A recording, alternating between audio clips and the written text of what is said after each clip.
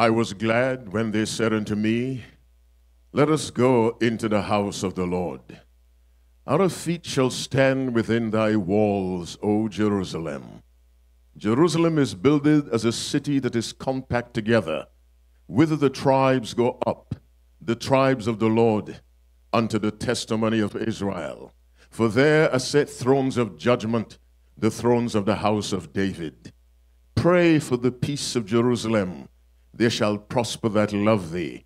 Peace be within thy walls, and prosperity within thy palaces.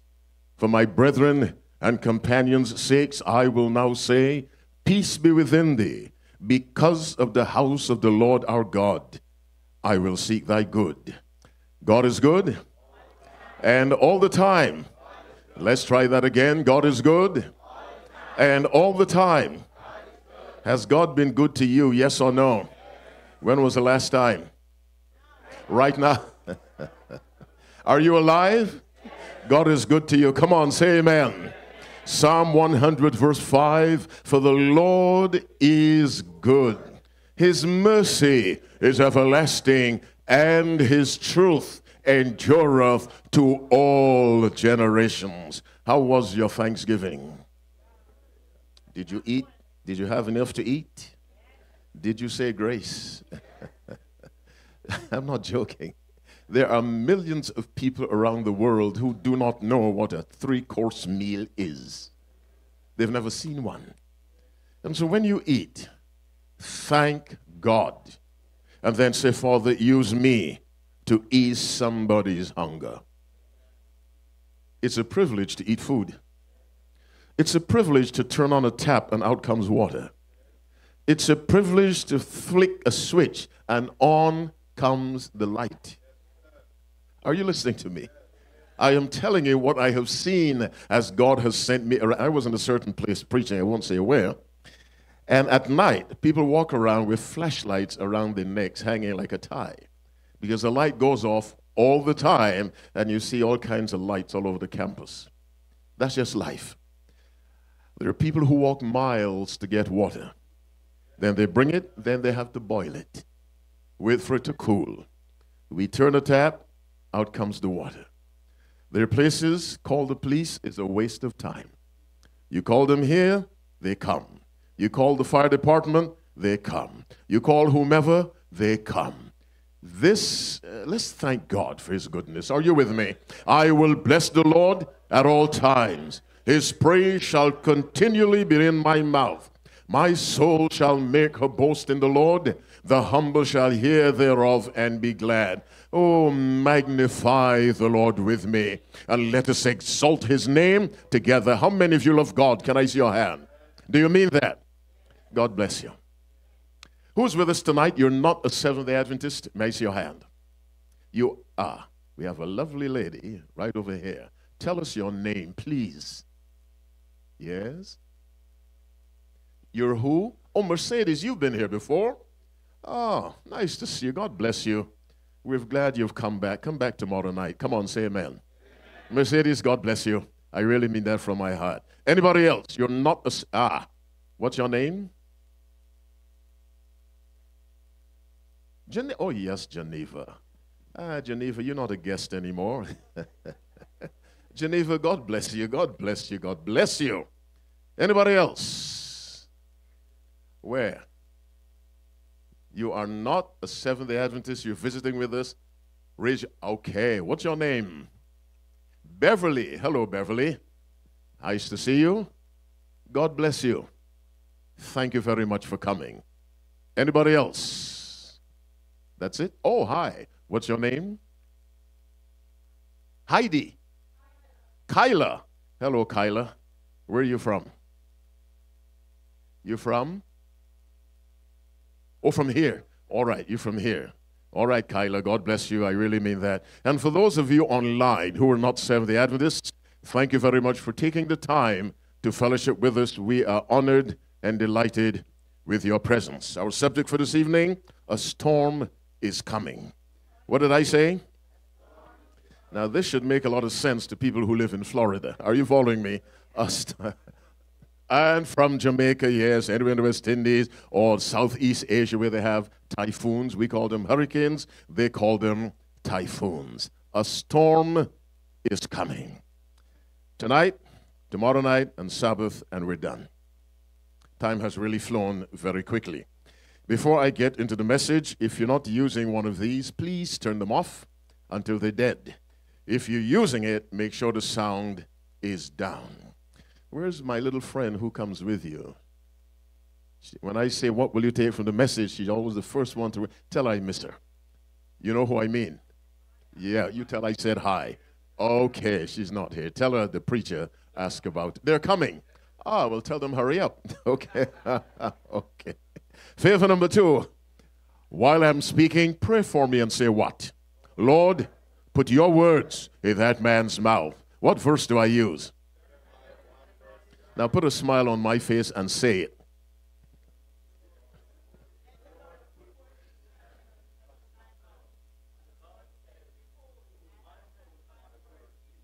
What's wrong with this side?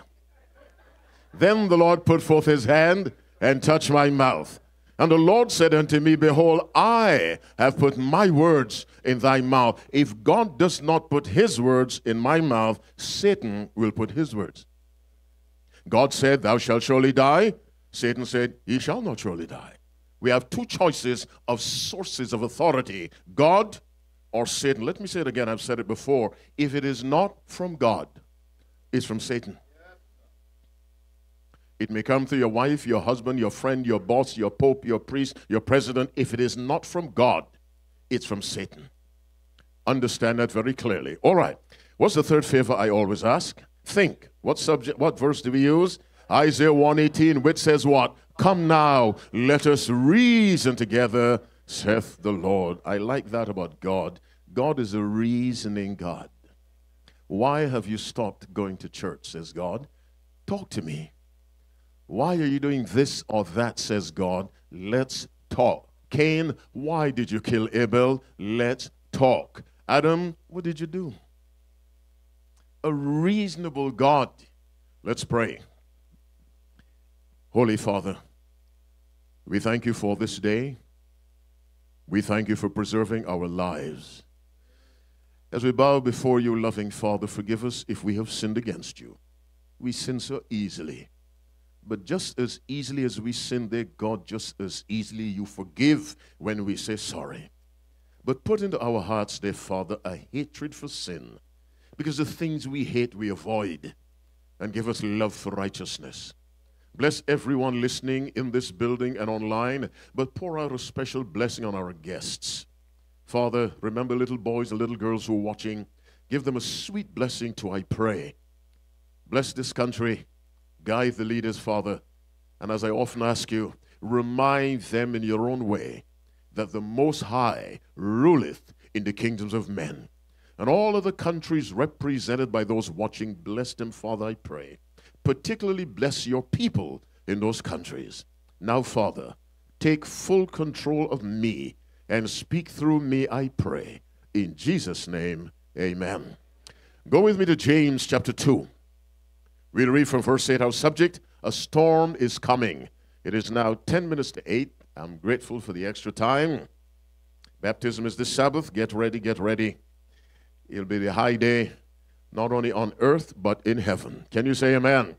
The Bible says there's rejoicing in heaven over one sinner that repenteth, more than over 99 righteous persons that need no repentance. When one person is baptized, there is rejoicing in heaven. And you can hear it with the ear of faith. What book did I say? What chapter? Reading from what verse? Read with me. If ye fulfill the royal law according to the commandment, what?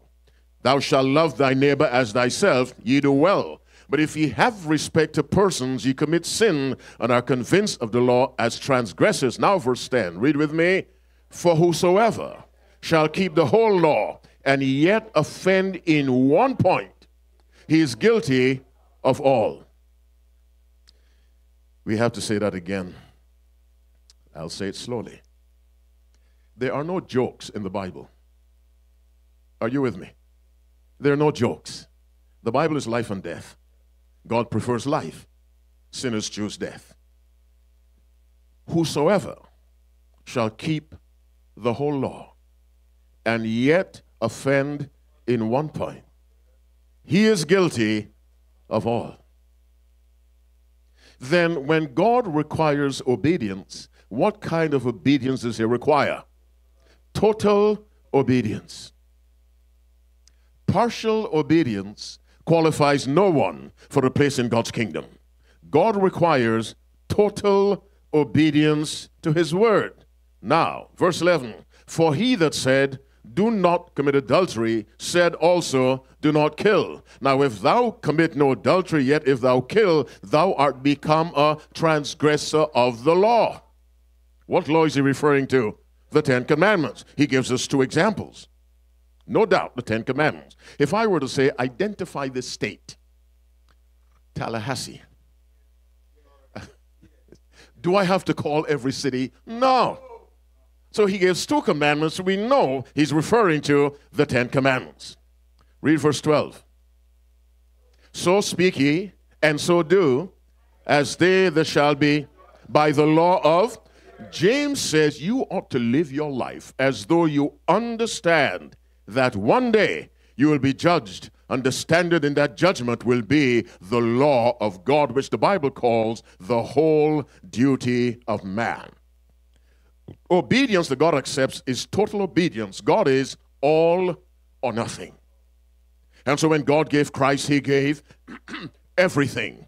What he calls upon us to do is give everything to him. And so Jesus told the scribe in Mark chapter 12, thou shalt love the Lord thy God, come on, with all thy heart, with all thy soul, with all thy mind, with all thy strength. Don't reserve one molecule. Total commitment to God, as God made total commitment to us in the giving of his Son. Now that we identified what obedience is and disobedience is, let us go to Revelation 14. What's our subject? A storm is coming.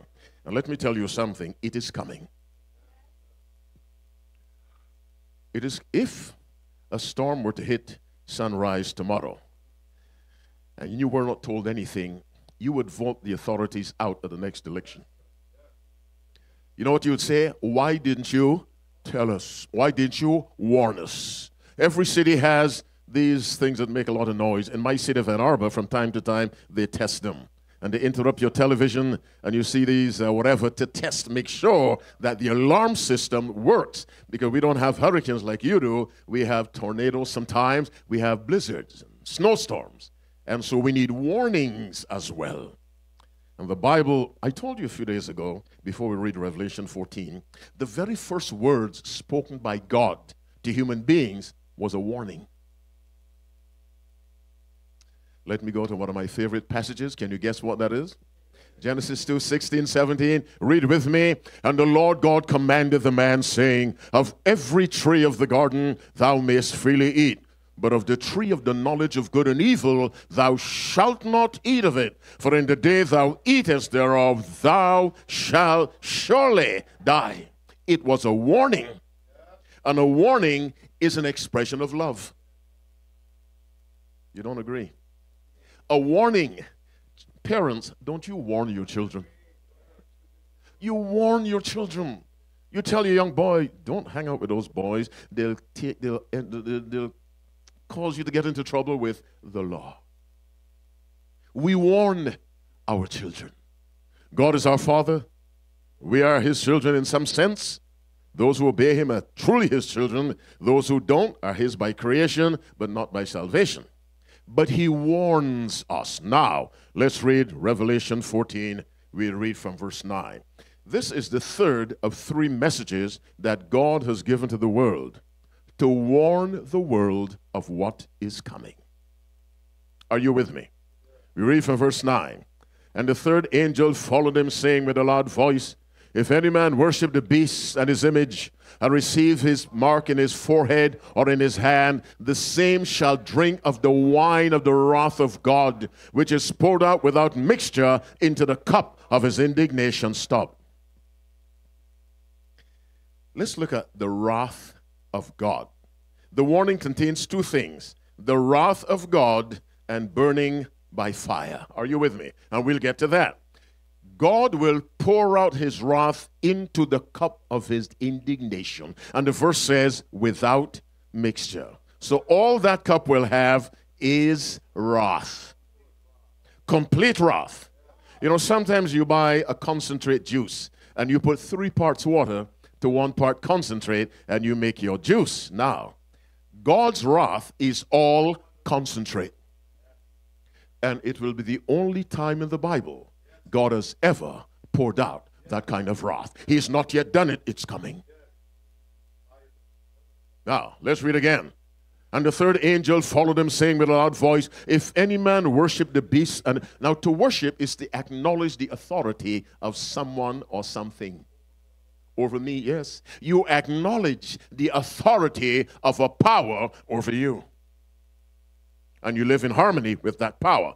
That's worship. If any man worship the beast or his image and receive his mark in his forehead, you think it, or in his hand, you do it. The same shall drink of the wine of the wrath of God, which is poured out without mixture into the cup of his indignation. Let's look at the wine, the wrath of God. Let us go to Revelation 15. What is the wrath of God that has never been poured out on this earth? You have Revelation 15. You read from verse 1. What's our subject? A storm is coming. Read with me. Another sign in heaven, great and marvelous. 7 angels having the 7 last plagues, for in them is filled up the wrath. The wrath of God is in those 7 vials. These are symbols, of course. God doesn't put his wrath in a cup. Are you with me? Revelation is a symbolic book. The wrath of God is in those 7 vials. 7 angels, each one has a vial. Go to Revelation 16. Well, let's read verse 7 of Revelation 15. Verse 7. Are you there? Read with me. And one of the 4 beasts gave unto the 7 angels 7 golden vials, come on, full of the wrath of God, which liveth forever and ever. So we have the wrath of God in vials, Revelation 15:1, the wrath of God in vials, Revelation 15:7. It's good to repeat. Now, Revelation 16. Read from verse 1. And I heard a great voice out of the temple saying to the 7 angels which had the what? The 7 vials, go your ways and pour out the vials of the wrath of God upon the earth. Now there's a command. Where does the command come from?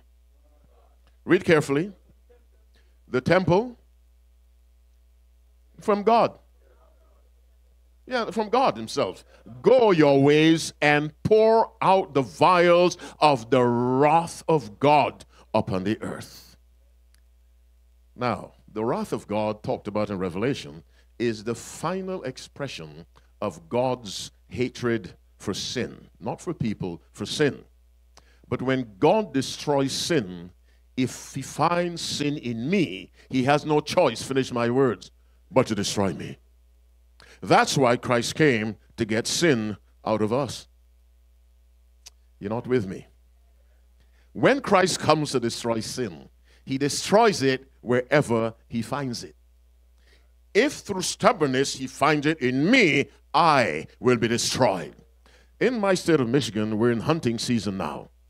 And all over the country, there's hunting season. Almost every hunting season, someone is accidentally shot.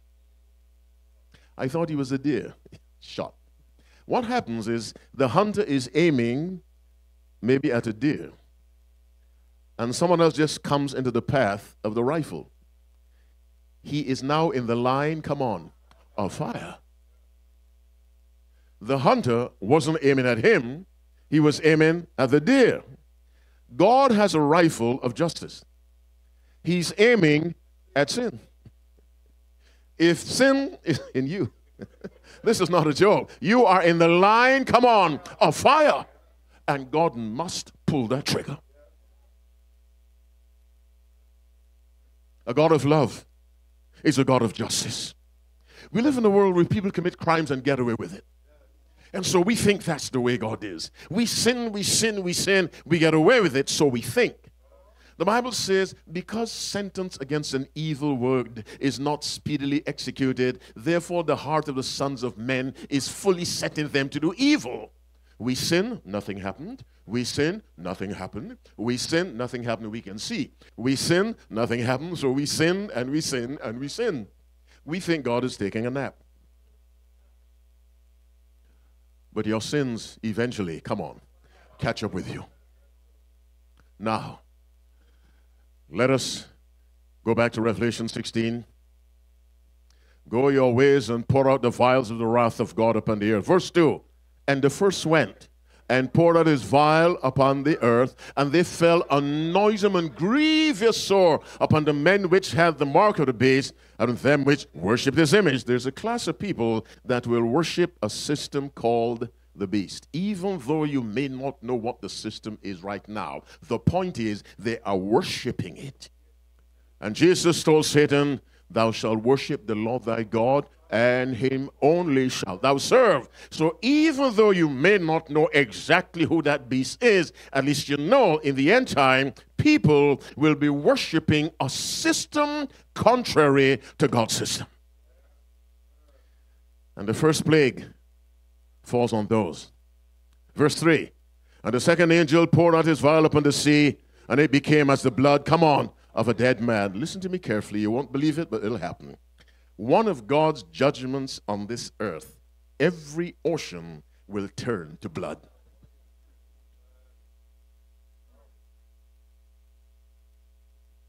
Now, people don't come to church to hear this sort of thing. They come to hear how to get rich. I don't know how you can get rich. Maybe return a tithe. I don't know. But I know how to tell you, get ready to escape the wrath of God. A storm is coming. All the Pacific Ocean becomes blood. Verse 4, and the third angel poured out his vial upon the fountain and rivers of water, and they became. Go to verse 8. And the fourth angel poured out his vial upon the sun, and power was given unto him to scorch men with fire, and men were scorched with great heat, and blasphemed the name of God. Come on. And they repented not to give him glory. The sun will be so hot, it'll be as if your skin is burning. Does this put you in mind of anything? Before God brought the Israelites out of Egypt, did he send plagues on Egypt? Yes, he did. And before he takes his people out of this world, he's going to send plagues on this world. In Egypt, all bodies of water became blood. Even the pots of water in houses turned to blood. Frogs came all over the land. Lice, boils, flies, hail, darkness, locusts. And the final plague, God destroyed every firstborn in Egypt, both of people and of animals. God sent plagues on ancient Egypt before he delivered his people. Before he takes us out of this world, he will send plagues on this earth. Now, we are accustomed to catastrophes. In 210, was it 210 or 211, there was a terrible earthquake in Haiti. Almost 300,000 people died. Shortly after that, there was a tsunami in, was it the Pacific Rim, I think they call it? Almost 300 people lost their lives. There are earthquakes all the time, landslide. In the United States, we have forest fires. Small communities are wiped out completely. Catastrophes happen so often, we have become numb. There was a terrible earthquake in Morocco. It's off the news now. It happened a couple of months ago. There was one in Turkey, off the news. These catastrophes happen all the time. So it's nothing strange if God, who's all-powerful, can send catastrophes that exceed that to which we are accustomed. My friends, a storm is coming. But let's go back to Revelation 14. Let's read from verse 9 again and take a closer look at those who will qualify for these plagues. And I don't want you to be one. It is now already 10 after 8. You have Revelation 14. Let me pray again. Father, continue to be with me as I speak. In Jesus' name I pray. Amen. And the third angel followed him, saying with a loud voice, If any man worship the beast and his image, and receive his mark in his forehead or in his hand, the same shall drink of the wrath of God, which is poured out without mixture into the cup of his indignation. Now, who is it that gets the wrath of God? Let us go to Ephesians chapter 5. Who qualifies for God's wrath? Ephesians 5. We read from verse 3. We read a list of sins from 3 to 5. Then we'll hit verse 6. Ephesians 5, 3 to 6. Our subject, a storm is coming. Do you have that? Read with me. But fornication and all uncleanness or covetousness, let it not be once named among you as becometh saints, neither filthiness, nor foolish talking, nor jesting, which are not convenient, but rather giving of thanks. For this ye know, that no whoremonger, nor unclean person, nor covetous man who is an idolater hath any inheritance in the kingdom of Christ and of God. Let no man deceive you with vain words. Finish the verse. For because of these things, stop. What's the these things? All those things mentioned in 3 to 5. Are you with me? Give me one word for them.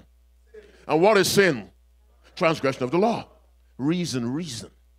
All of those things listed in 3 to 5, sin. What is sin? Transgression of the law. 1 John 3, 4. Now, because of these things, because of sin or because of disobedience, cometh the wrath of God, come on, upon the children of... Ephesians 5, 6 tells us God's wrath comes upon whom? Those who disobey him, not those who ignorantly make a mistake. God is so merciful, in the times of ignorance, he winks, but commands all men now everywhere to repent, because there are no benefits to ignorance when it comes to salvation. God wants you to know the way of life. And this is life eternal, that they might know thee, the only true God, and Jesus Christ, whom thou hast sent. We ought to know God, know Christ, know salvation. But when someone is genuinely ignorant, God does not punish that person. So when we read in Ephesians 5, verse 6, for these things cometh the wrath of God upon the children of disobedience, we understand willful, intentional, deliberate, fragrant, high-handed disobedience. They're called the children of disobedience. The wrath of God comes on them. Stay in Ephesians. Go to chapter 2. Let's read from verse 1. Ephesians 2, reading from verse 1. We're looking at the wrath of God and who qualifies. The children of disobedience. They're also called something else, but the same thing. Do you have Ephesians 2? Reading from verse 1, read with me. And you hath he quickened who were dead in trespasses and sins, wherein in time past you walked according to the course of this world, according to the prince of the power of the air, the children that now worketh, the spirit that now worketh in the children of disobedience. Now, they're called the children of disobedience. Now, who works in them? Satan. According to the prince of the power of the air, the spirit that now worketh in the children of disobedience. Which leads me to ask this question: what power leads a person to disobey God? The power of the devil. But it is the person who makes the choice. The devil may urge you, but you have to make the choice to disobey God. The Holy Ghost may urge you. You have to make the choice to accept Jesus Christ. Are you with me? And so there's one power urging you to disobey. There is another power urging you to obey. The choice is yours. But every human being is affected by two powers. This one says disobey. This one says obey. Among whom also we all had our conversation, verse 3, in times past, in the lusts of our flesh, fulfilling the desires of the flesh and of the mind, and were by nature the children of wrath. In verse 2, they're the children of disobedience. In verse 3, the children of wrath. The wrath of God upon the children of disobedience. We see that in Ephesians 5, verse 6. And so we go back to Revelation 14. And we'll read now down to 11. And the third angel followed them, saying with a loud voice, I'm at verse 9, if any man worship the beast and his image, and receive his mark in his forehead or in his hand, the same shall drink of the wine of the wrath of God, which is poured out without mixture into the cup of his indignation. Here comes the second part they suffer. And he shall be tormented with fire, come on, and brimstone, in the presence of the, and of the, now pause, fire and brimstone. Go to Revelation 20. Revelation 20. Let's read verse 15.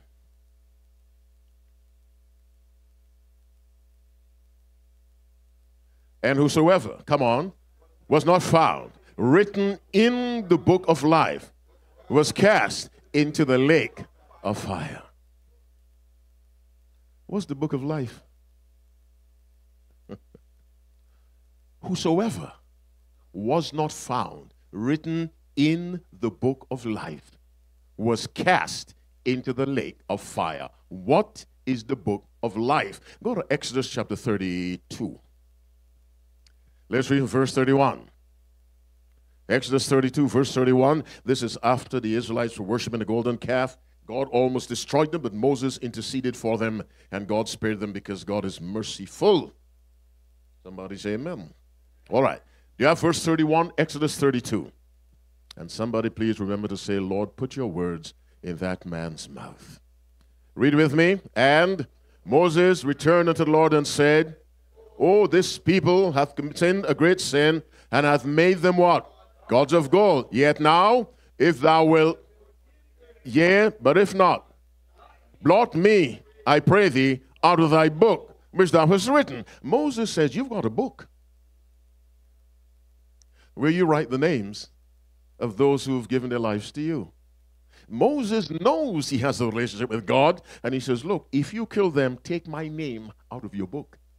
He's willing to die with them. Clearly, Moses was a prophet, you see. He's led by the Spirit of God. All scripture is given how? By inspiration. So the Spirit leads Moses to remind you and me, God has a book. How the book exists, we don't know. We're not supposed to care. We know God has a record. Blot me, I pray thee, out of thy book. Now read verse 33. What does God say to Moses? And God said unto Moses, whosoever have sinned against me, come on, him will I blot out of my book. Now, when you read whosoever have sinned against me, don't take that to mean whosoever has made a mistake.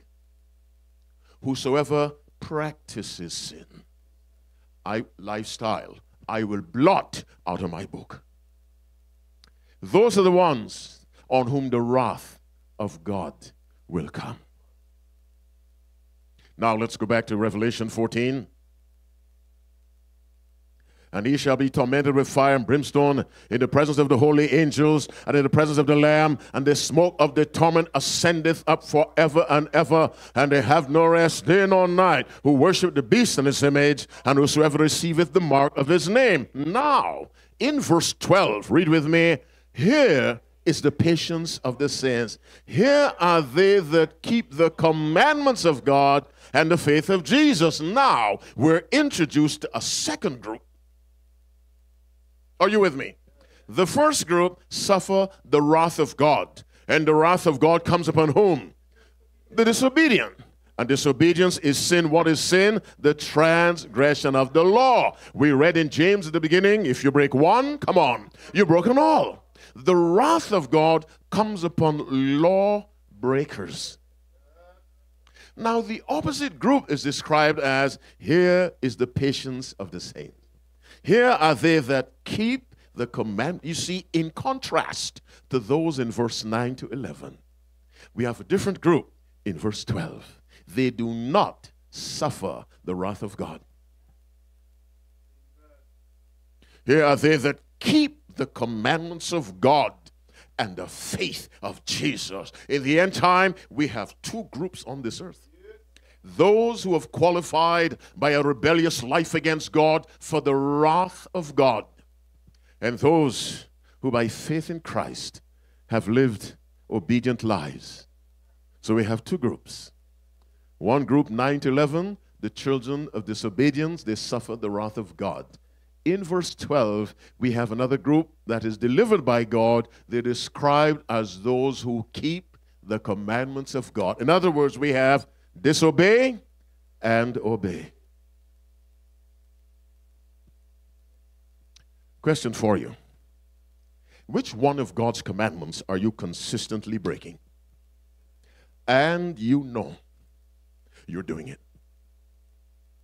You've got to stop. Whosoever shall keep the whole law and yet offend in one point, he is guilty of all. You know why Christ had to come and die? Because of what sin? One sin. What sin was that? Adam's sin. If no one else had sinned, Christ would still have to come and die because of Adam's one sin. The Bible says, wherefore as by one man sin entered into the world, and death by sin. One man, one mistake, and the Son of God had to give his life. If God had to come and die, Christ, because of one sin, you can understand why breaking one is breaking all. Because death is the punishment for the transgression of the law. The whole law. And one violation is the transgression of the whole law. Let me say again, I am not referring to one mistake. I'm referring to a life of knowing willful rebellion against thus saith the Lord. My brothers and sisters, there is a storm coming on this earth. There will be climatological disasters. There'll be natural disasters, but orchestrated by God. You see, God's punishment is not accidental, it is deliberate. God has the right to punish, because punishing sin also glorifies God. As much as saving a sinner glorifies God, punishing sin glorifies God. So God directly and deliberately punishes sin. The flood did not come accidentally, God sent it. Sodom and Gomorrah were not burned accidentally, God burned them up. There's some people who say, well, God doesn't destroy. God destroys. He creates and he destroys. He gives life and he can take it. But his preference is to give life. And so I ask you again, don't tell me, is the commandment of God you are deliberately, knowingly, intentionally, flagrantly, high-handedly disobeying? If the answer is an honest yes in the privacy of your soul, you should decide right where you are, finish my words, to stop. There's a saying, fall on the rock, and don't let the rock, come on, fall on you. It is better to stop yourself than to have God stop you. Because God does not have a pleasant way to stop a sinner. He does not have a pleasant way to humble a proud person. That's why the Bible says, humble yourself. And the brother of Jesus tells us that in James chapter 4, verse 7. Peter, that chief apostle, tells us in 1 Peter 5, verse 8, humble yourself. For 1 Peter 5, verse 6, humble yourself and come to God. Go to Jeremiah chapter 3 quickly as we continue. A storm is coming. It is 25 after 8. Jeremiah 3, listen to how simple it is to escape the wrath of God. But don't escape the wrath of God because you don't want to be burned. Escape the wrath because you want to be with God. Are you with me? You want to live in his presence and talk face to face with him. Jeremiah chapter 3, let's read from verse 12. Are you found it? Let me pray again. Father, continue to be with me. Please, in Jesus' name I pray. Amen. Go and do what? Proclaim these words where? To the north. And say what? Return, thou backsliding Israel. Come on. Save the Lord, and I will. I will not cause my to fall upon thee. Why? For I am merciful, saith the Lord, and will not do what? Forever. I will not keep anger forever. Now, read verse 13. Only acknowledge thine iniquity that thou hast transgressed against the Lord thy God. Stop. God says, look, just come clean and tell me I was wrong. That's what parents tell their children. Why didn't you tell me the truth? And God says to you and those of you online, acknowledge your iniquities. You have transgressed against the Lord. Tell God, I was wrong. And before you could blink your eye, God will forgive you. Who is a God like unto thee, that pardoneth iniquity, and passeth by the transgression of the remnant of his heritage? He retaineth not his anger forever, because he delighteth in mercy. And so God says, only acknowledge thine iniquities, that thou hast transgressed against the Lord thy God. Now let me be blunt right between the eyes. How many sins are required in order to break the whole law? One. You break one, you break all. The one most Christians break is a Sabbath commandment. They keep Sunday instead of Saturday, even though there is no Bible support for Sunday, the first day of the week. They continue to do it. Some argue, well, my family has done it, I can't leave my family's church, or my husband is that, I have to stay with it, or whatever. And they don't think of God first. They think of what other people will say first. Let me tell you something. Other people cannot shield you from the wrath of God. Thou shalt have no other gods before me. Not your husband, not your wife, not your children, not your boss, not your ex. No one should influence your thinking more heavily than God. And you and I must learn to say like Joshua, as for me and my house, come on, we will serve the Lord. I frequently comment on this verse. Notice what Joshua says, as for me and my house. He could have just said, as for my house. Are you with me? But he realizes he is an individual in his house. So as for me and my house, in other words, if my house decides to leave God, are you with me? I will serve God. You know how sin came into the world? A man put his wife ahead of God. You don't believe me? Listen to the Bible. Just listen. Not Revelation. Genesis 3:17. And unto Adam he said, because thou hast hearkened unto the voice of thy wife instead of me. That's what God is saying. Now, God gave Eve to Adam. Don't misunderstand me. God wasn't trying to break up the family, but there is no circumstance under which you and I can put anyone ahead of God. You see, that's why Jesus says, you come to me, count the cost. It's tough. You may have to leave a cherished thing to follow me, the same way I left heaven to come save you.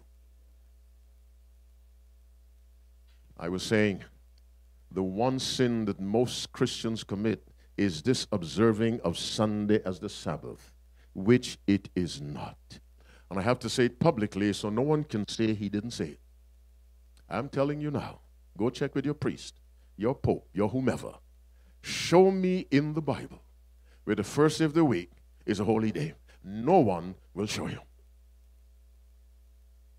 because it's not there. The wrath of God cometh upon the children of disobedience. And according to the Bible, you don't need to directly disobey all. You simply have to disobey one, to disregard the authority of God and accept the authority of someone else. The Bible says in Acts 5:29, we ought to obey God, come on, rather than man. And it was a man that said the first day of the week is a day of rest. It was a man. His name is Constantine. He passed that law in 321 AD. And then the church picked it up in 364 at the Council of Laodicea, and in Canon 29 or Rule 29 at that council, 364, 363, there's some debate over the exact date, but there's no debate over that law they passed. Canon 29, rest on Sunday. Let no one be found Judaizing on the seventh day, in other words, behaving like a Jew. Anyone who does will be anathema. Do you know what anathema means? You're cast into hell, out of Christ. You're damned and you're cursed. That's why Paul said, if any man preach any of the gospel unto you, or any angel, let him be accursed. It was a man who came up with Sunday as a day of rest, not God. And the Bible says we ought to obey God rather than man. And so I say to you directly, if you didn't know that the Sabbath is not Sunday, now you've heard it. You don't have to take my word. Go talk to your priest. Pick up the Bible, read it, and search it. Just read the Ten Commandments. There are people who say, when Christ died, he fulfilled the law. Have you ever heard that? He fulfilled the law, I don't have to keep it. They don't mean the whole law. No one will argue when Christ died, he fulfilled thou shalt not kill, so I don't have to keep it. No one will say when Christ died, he fulfilled thou shalt not steal, so I don't have to keep it. Everyone accepts 9. No problem with 9. You still have to avoid stealing, avoid killing, avoid adultery, avoid lusting, avoid this, avoid disrespecting your parents. Yes! But they pick one. And they say when Christ died, he destroyed that one. Which one is that? The Sabbath commandment. The one in the middle that connects the two tables together. The one that identifies God as having authority to request your worship, because he is creator of heaven and earth, the only one that begins with remember. And so as I come to the slope, downward slope of storm is coming, make a decision. Escape the wrath to come. Let me say it again. God will pour his wrath upon this earth, and it will be something no one has ever seen. The plague number 7, there'll be an earthquake such as never was since men were upon the earth. So mighty an earthquake and so great. Verse 21, and they fell upon men a great plague out of heaven. Every stone about the weight of a talent, about 100 pounds. There will be boulders coming down from the sky. Now from Michigan, I know sometimes we have hailstones the size of golf balls.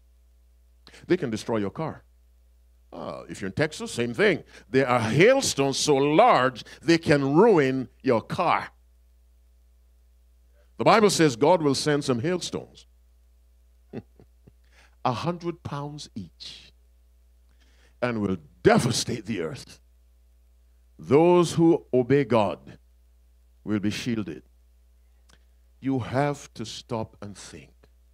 When John the Baptist was baptizing in Matthew chapter 3, he said to the Pharisees, "O generation of vipers, who hath what? Warned you to flee from the wrath to come." John said, you know something is coming and you're running. Where he was glad they ran, they got baptized. Now I'm saying to you, I'm not saying no generation of vipers, I'm simply saying, flee from the wrath to come. Destruction is coming on this earth for one reason, sin. And people have rejected Christ. And even though God is eternal and infinite, God can only take so much rejection. Then he has to come. He destroyed the ancient world, and the Bible says, as it was in the days of Noah, so shall it be in the days of the coming of the Son of Man. The same Jesus says, as it was in the days of Lot, so shall it be in the days of the coming of the Son of Man. And if God does not do something to this world, he has to say sorry to Noah's world and the world of Lot. My call to you tonight, make a decision to be on the side of God. And that's a decision to obey God. Obey God's commandments. This is not salvation by works. This is an expression of love, because Jesus said, if you love me, come on, keep my commandments. Obedience is love in action for God. It is not legalism or salvation by works. And so God is calling upon us to obey him. The same way disobedience qualifies a person for destruction, obedience through Christ qualifies us for a place in God's kingdom. And so in the last book of the Bible, Revelation 22, verse 14, say it with me, blessed are they that do his commandments, that they may have right to the tree of life, and may enter in through the gates into the city. Notice carefully, they may have a right. Now, Adam had that right, but he lost it. Through what? Disobedience to God. And the Bible says we get it back through obedience to God. Can you say amen? Don't lose your place in God's kingdom. I want you to make a decision, as I said earlier, to obey God. If you feel weak, ask him to help you. That's his specialty, helping the weak. You know, in Psalm, I think it's Psalm 6, have mercy upon me, O God, for I am weak. It's a beautiful verse. Psalm 6, verse 2, have mercy upon me, O God, for I am weak. O God, help me, for my bones are vexed. My soul is also so vexed, but thou, O Lord, how long? I am weak. Psalm 103, verse 13, like as a father pitieth his children, so the Lord pitieth them that fear him. Next verse, for he knoweth our frame. He remembereth we're dust, or he remembers we're weak. Christ came because we're weak, to strengthen the weak. And we can say, I can do all things through Christ, which strengtheneth me. Would you stand with me? Let me pray. It's 25 to 9. Heads bowed. While I pray, you must also pray in your heart. Father in heaven, no human being can perfectly preach truth except Christ. Whatever meager effort I made, I ask you, dear God, to let your Spirit now do an extra work to make it clear to those who heard. Father, you're a God who would have all men to be saved. But the tragedy is, as Jesus said, the road to destruction, there are many. The road to salvation, there are few. Father, I want to believe that among the few are those under the sound of my voice. And Lord, as I make this appeal, let your Spirit move upon those who ought to take action. You've heard me say, if you're willfully, deliberately disobeying one of God's commandments, you ought to stop. If that applies to you, and you want spiritual power to stop, I want you to come. Let's pray down front. There is an area in my life where I'm willfully disobeying God. I know I am wrong, and I want to stop. Father, help me. Come now, and we'll pray. There's an area in my life of disobedience. Come. Online, come in your own way, come in your heart. There's an area in my life where I'm displeasing God. I want to stop. And I'm asking you to come. We'll come right here and we'll pray. I have a spiritual challenge. I need help. Come. God wants you saved. He does not want you lost, but he cannot save anyone in disobedience. Do not be tough with God. Come as a weak person. There is an area in my life where I am displeasing God. Come, let us pray. Do not be afraid. Come.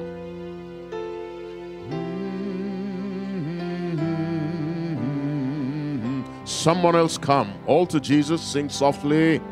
All to Jesus I surrender. God bless you. To him I freely give. I will ever love and trust him in his presence daily live. I surrender all. Someone else come. There's an area in my life where I need help. I need help to stop what I'm doing. Come. Yes, all to thee, my blessed Savior, I surrender. Oh, and this call is also for those of you online. There's an area in your life you need to surrender to Christ. Do that now as the Spirit of God speaks to you and pleads with you.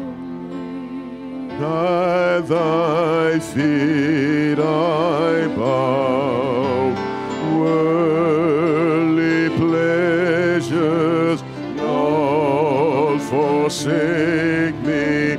Take me, Jesus, take me now. Who else is coming? Surrender all. I surrender all. Jesus is waiting. He wants to save you. He really does. There is an area in my life I need to surrender to Christ. Come.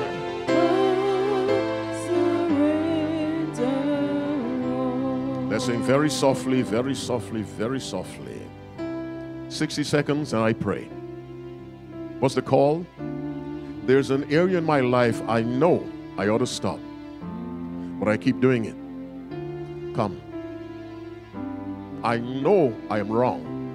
I know I'm offending God. In His mercy, He's kept me alive, not to continue, but to finally come and say, Father, I have been wrong. Come. 45 seconds. God is merciful, but His mercy has limits. 40 seconds, then I'll pray. There is an area of rebellion in my life, and I'm coming to put that at the feet of Christ. And online, make that choice, please.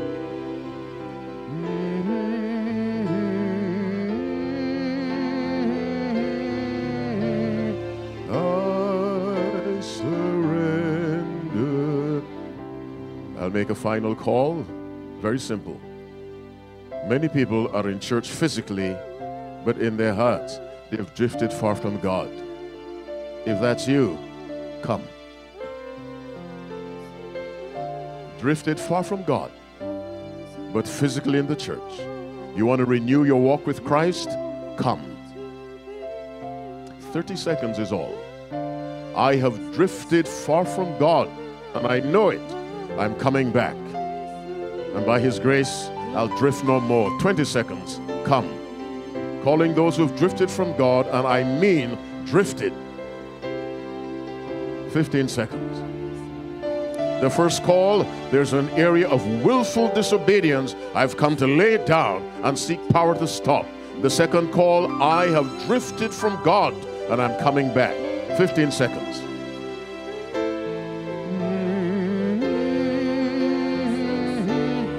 The best time to make this decision is now, not tomorrow night. Now, while you have life and you have the opportunity. 5 seconds. Come, come. Online, come in your own way. In this building, come. I'm going to pray. Heads bowed, eyes closed. Father, I can save no one. I can convict no one. You've called me to preach and leave the rest to you. But Father, you've put on my heart a burden for souls. And so it breaks my heart when I know there's someone who needs to come, but is not coming. I don't know the person's name. You do. But there's someone who needs to come, who has not yet come. Whether in this building or online, but surely in this building. But Father, I leave that person to you and your persistent Spirit. Now, dear God, remind those who've come that they've made the right decision. You will help them, Father, to put away that area of willful rebellion against you, that they may be found on the side of those who are saved, not on the side of those who suffer your wrath. Because your wrath, dear God, will be terrible. That's why you delay and delay. You know how terrible your wrath is. Father, Wrestle with that woman who needs to come. Wrestle with that man who needs to come, dear God. And Father, let me pause for 15 seconds and say, someone else come in answer to this call. There's an area in my life where I am stubbornly disobedient. I want to stop. Come and let's pray. Come. 15 seconds. Come. Online, same thing. Respond to the call. There is an area of my life where I'm stubbornly disobedient. Come. 10 seconds. Come. God bless you, my sister. God bless you. God bless you. Come. 5 seconds. An area of stubborn disobedience. Come. Let me close the prayer. Father, I have to release your people that they may go home. But as I release them, Father, do not release them from the conviction of your Spirit.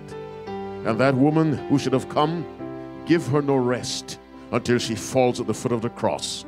That man who should have come, bother him, trouble him, harass him into the kingdom, dear God. He or she will be glad. Now, Father, as we leave, let your patient angels protect us. Let your hard-working Spirit convict us. Let decisions be made during the night that will be expressed tomorrow. Bring us back again, I pray, in Jesus' name. Let God's people say, amen and amen. Before you sit, what will you take from the message? Or you may sit. What will you take from the message?